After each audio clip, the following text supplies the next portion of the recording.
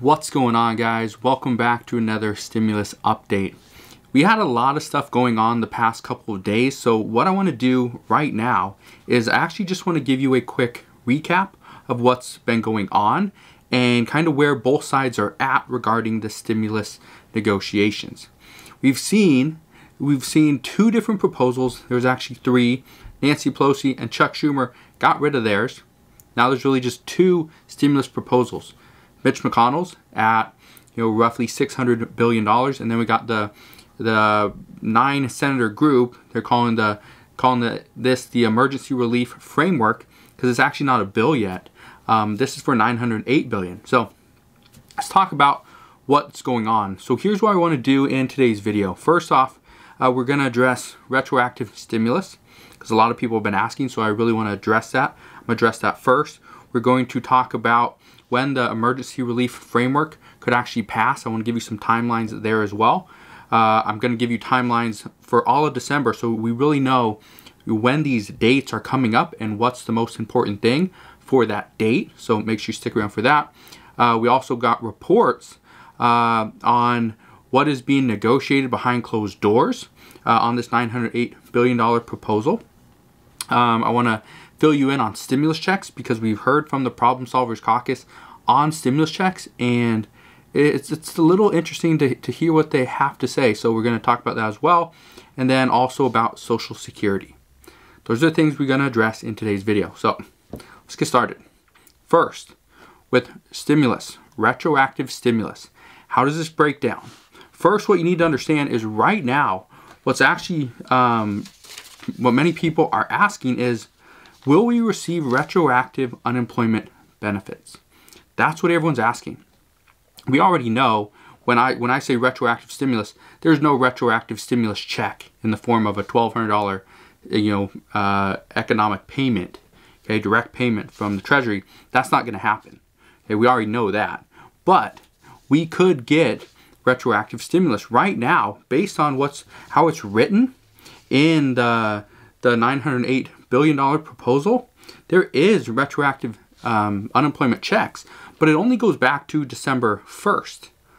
Well, we're on December 3rd, so it's going to go back 2 days. Let's say it passes on December 11th, which many people expect this to pass. That means you're going to get about, 11 days of retroactive unemployment pay? It's not going to be a lot, but it's something. Also, what's currently being considered, I guess, based on reports from an aide of Nancy Pelosi's, is that she's considering putting in an additional month of retroactive unemployment pay. So it wouldn't just go back for December 1st. It would go back all the way to November 1st, which that would be a little bit better. It would help out more people. But that means we lost all of September and lost all of October. So in that sense, it's not great. So that's currently what we know regarding retroactive unemployment pay. But when it comes to the emergency relief framework and when it's going to pass, what you need to understand, like I already said, this is not a bill. And this is what we heard from the Problem Solvers Caucus actually just a little while ago, is that they're going to have their team working on this. And based on what I heard is it should be available at the end of this weekend. So that means Monday is kind of the day when this proposal will officially be a bill. Which once it's a bill, then we can vote on. I guess right now we have the offices are looking at it, making sure everything's correct legally. So we'll see what happens there. But this should happen on Monday. Also, the Problem Solvers Caucus is putting a priority on the details. Right now, they're saying that all parties involved understand that the proper details are going to be key. Without the proper details, and as Nancy Pelosi calls it, the language, then a deal could easily fall apart. We know this has happened before. We do not want it or need it to happen again this close to a deadline. We've already seen it fall apart. We cannot afford to see it fall apart again. So this relief framework, this relief bill, the $908 billion could pass next week. Like I said in my video that I did earlier today, it's looking like we will see a vote on this most likely on December 10th. That's next Thursday, so that's in 7 days from today. Also, right now, reports indicate that the $908 billion proposal is still being negotiated behind closed doors. This is most likely between Nancy Pelosi and Chuck Schumer and Mitch McConnell and Kevin McCarthy. And then probably they float a few ideas to President Trump as well from McConnell's office over to President Trump to see if he will sign it. Right now, what we know is President Trump is on board to sign something if Congress can come to an agreement before the end of this year. If it's after January 1st, most likely President Trump will not sign any package whatsoever. We haven't heard that from him, but as of the reports are saying right now, that is most likely going to be the case.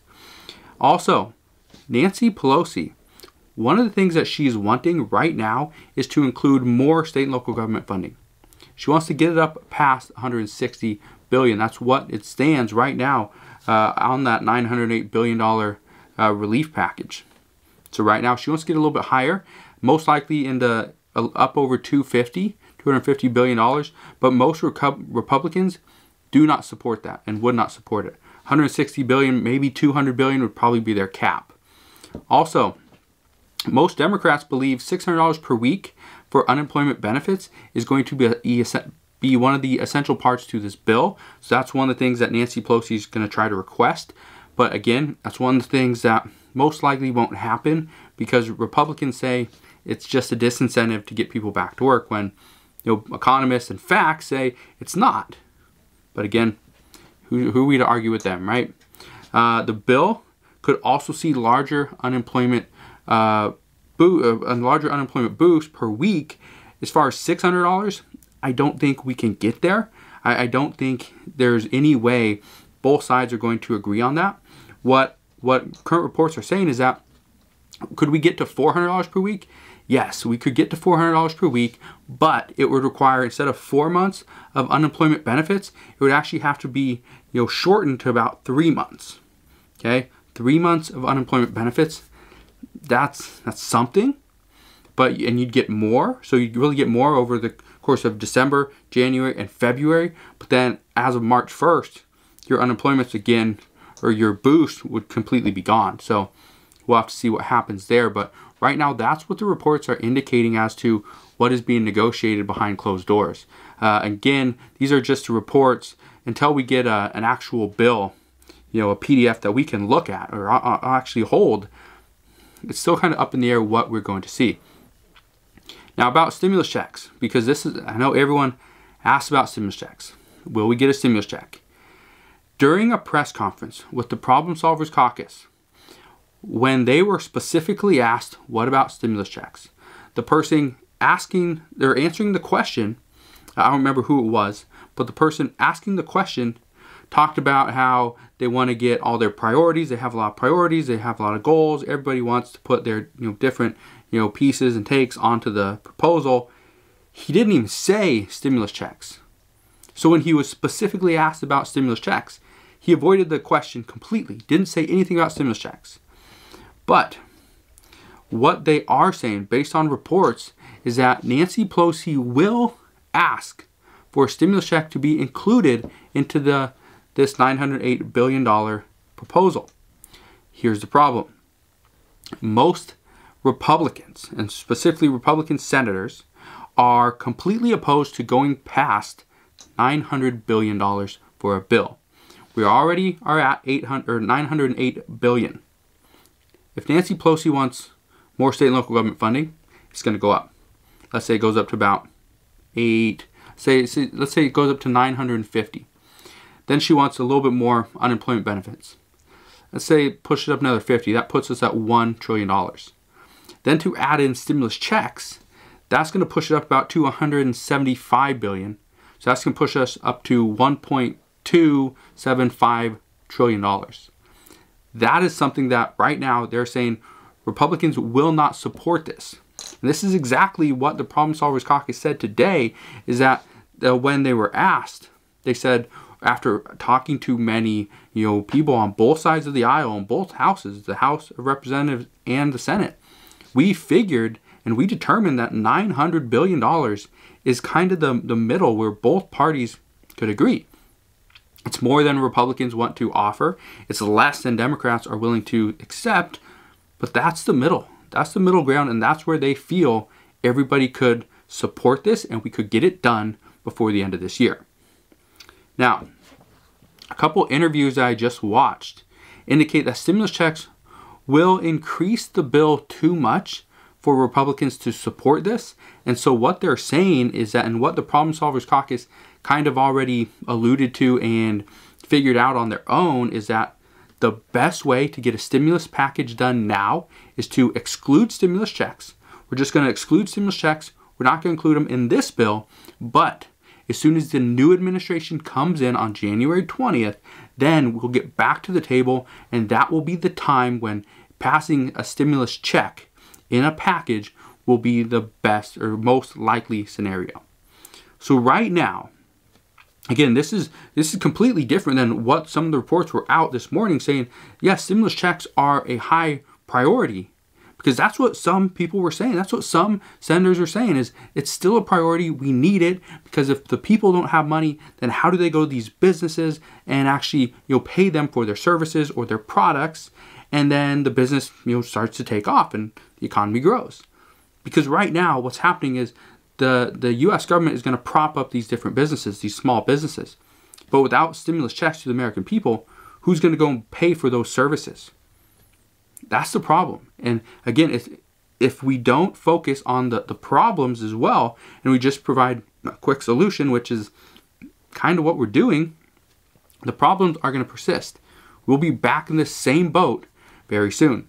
But what these reports are indicating is that the Trump administration wants to push off these problems back onto the Biden administration when they come in, and they can handle it. Let them handle it at that point. So again, don't hate me. I know it's not great news. I'm just a messenger. I'm just trying to get you the facts based on what we know. Now, stimulus checks, again, are a priority. But what is being said is that Biden, according to Joe Biden, he would entertain the idea of stimulus checks early on. But again, it would all come down to, let's negotiate another deal. Let's see how we can come to an agreement on a new stimulus package. Because Joe Biden said, whatever deal gets done now during this lame duck session is just a down payment on the next year. So he's planning on coming in with a lot of ideas, proposals, offers, and really hit the economy with a lot of funding. So we'll see. But I know it's not great news, but this is just a report that's out actually later on this afternoon. So hopefully it changes. Hopefully the report is more optimistic about stimulus checks tomorrow morning, maybe tomorrow afternoon. But again, we'll have to see. I'll keep you updated on that. So make sure you subscribe to this channel so I can continue to keep you updated on all the stimulus negotiation offers, updates, and proposals. But let's get into Social Security, because this is a big thing that a lot of people are asking about as well, is what about us on Social Security? VA benefits, railroad, SSDI, SSI. What about us? How are we going to make it through this, this winter when there's nothing for us, right? We're not getting unemployment benefits. We don't have businesses. We can't get this PPP funding. What do we do? Well, right now, the costs keep increasing for medications, and the amount of money people make on Social Security has not increased. It will increase. You'll get an increase of roughly 1.3% in January, but that's barely anything. That average out on average across everybody on Social Security, that averages to about $15 to $20 per month as an increase. That's very little. Less than $1 a day. Almost 50 cents a day. Now, stimulus checks were supposed to be they were supposed to be the way of getting these people some money. This was the goal. Is okay, if we can pass a stimulus check, then we will be able to provide some income for people on Social Security, the elderly. But without without stimulus checks, that's not looking likely, and so that's not great. But Joe Biden, he has made it a priority, and he has multiple ideas to increase Social Security benefits. But again, nothing is going to happen until after January 20th. And in almost every single one of these cases, as far as providing $200 per month in addition to your Social Security benefits, this would require Congress to also step in. So right now, I don't want to get your hopes up, but it looks like there will be something for people on Social Security as far as an increase in benefits or decrease in costs. But it's not going to happen until most likely the end of January or possibly sometime in February. So just be aware, there is stuff in the works, but it will take time. Now, let's get to the most important dates to remember. Kind of broke these down. We have a handful of them. If you want to write these down, great. If not, don't worry about it. Because I will remind you as we get closer to these dates.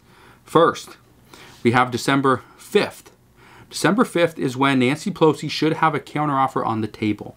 Whether we see this offer or not, I don't know. But this is what the report is saying, is that Nancy Pelosi is saying that she should have something, in the works within 24 hours. Well, that's tomorrow. That's December 4th.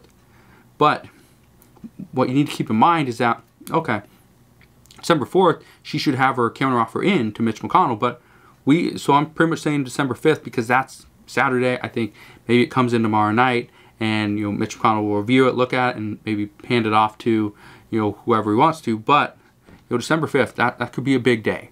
Also, December 7th, this is Monday. This coming Monday. This coming Monday is when this $908 billion bill should be complete. We should have an actual draft, maybe not draft, but final draft of this bill. We can look at, we can go through it, we can even see all the details. December 11th, that's next Friday. That's when the government omnibus bill must pass or risk a government shutdown. Some people are saying there's still a possibility we see an additional CR or continuing resolution that brings us into maybe the end of January or possibly sometime into February when the new administration would be in. That's still a possibility, but most people want to just completely get this over with. They already agreed to the $1.4 trillion package or budget amount, so now they just got to work out some of the finer details. But again, hopefully that passes in a little bit over a week. Also on December 11th, that's when Congress wants to pass the stimulus package as well. They would like to combine it and make the omnibus bill and the stimulus package one bill and combine both of them. But again, we'll just have to wait and see if that actually happens. Also on December 11th, this is a big day. The House of Representatives, after December 11th, goes home. They go on recess for the rest of the year. They'll come back to Washington on January 6th. And December 14th, this is when the Electoral College meets and will vote on the next president. Based on all reports, based on what we kind of know, if we don't look into fraud cases, okay, which everybody should take both sides into perspective. But if it's just what we know based off who's winning these states currently, Joe Biden will be the winner. So whether that happens on December 14th or not, we will have to wait and see. On December 18th, the Senate goes on recess. So this is another big day as well, because the House can vote on all the stimulus, the package, do that on the 10th or 11th, and then it could actually get kicked back into the next week because the Senate would go on recess on December 18th, so they're a week behind. But based on what reports are kind of saying right now is that the House and the Senate would both prefer to go home early if possible. Hopefully we get something done before they try to go on recess, because that would make a lot of people very mad. Most likely it would lead to more riots actually. So December 26th, this is when unemployment expires for roughly 12 million Americans. The unemployment benefits for a lot of people, the 39 weeks, expires on December 26th. It's technically December 31st, but the way the unemployment weeks break down, it's actually the 26th, about 5 days early. So, Merry Christmas. Yeah, you just lost your benefits. That's great. And then on December 31st, this is when multiple fiscal cliffs actually expire. The unemployment, obviously that expires. I just mentioned that. But also your eviction moratorium from the CDC, that expires. And then the third one is you have the student loan deferral. That expires on December 31st as well, plus a bunch of other things. But it's kind of what we know. So I know this wasn't a whole lot of new information, but the reason I wanted to provide this kind of update with you guys is so that you know what's currently going on. I've been doing 3 videos a day for the past, maybe this whole week. And I know it's a lot of updates, but there's a lot of stuff happening right now. A lot of big stuff. I just want to keep you, informed, make sure you're well aware of everything that's happening. So if you have any questions on any of this, please ask your questions down in the comment section below. Consider subscribing so I can continue to keep you updated on everything that's going on. And I'll see you guys on the next one.